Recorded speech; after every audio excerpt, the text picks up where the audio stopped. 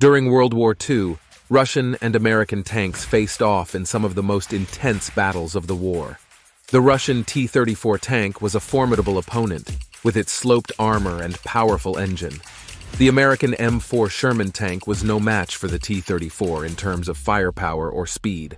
However, the Sherman had thicker armor and a more reliable engine, allowing it to survive longer on the battlefield.